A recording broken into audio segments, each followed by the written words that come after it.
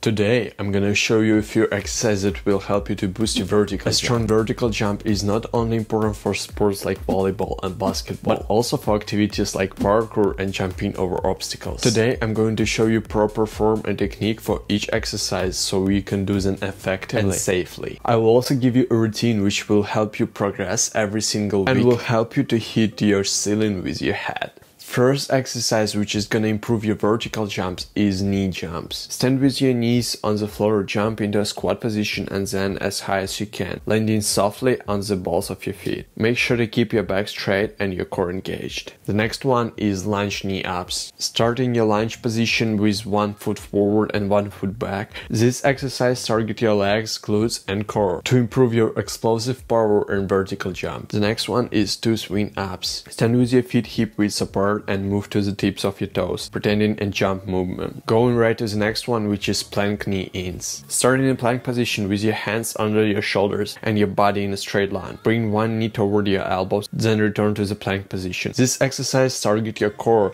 which helps you to improve your stability and balance. The next one is pike frog hop. Start in a pike position with your hands and feet on the ground, your hips high in the air.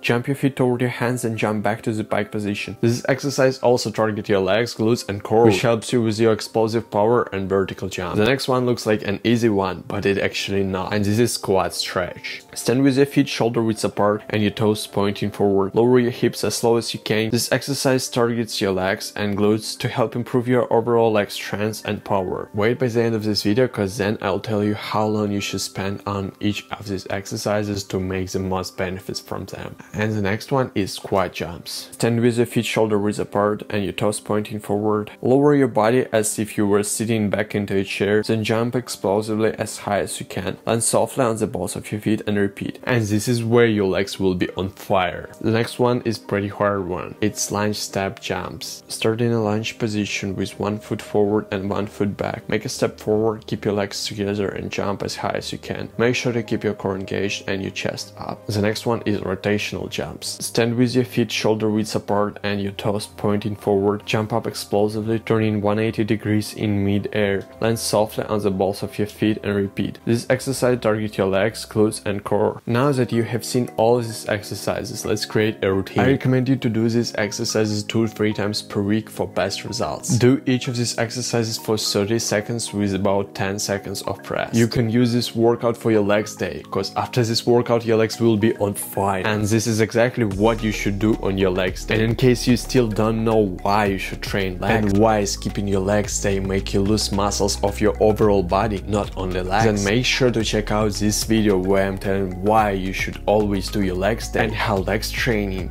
affect your muscle gains. And I'm not saying goodbye, cause I'll see you in this video. Definitely make sure to check it out. I'll see you there. Stay strong.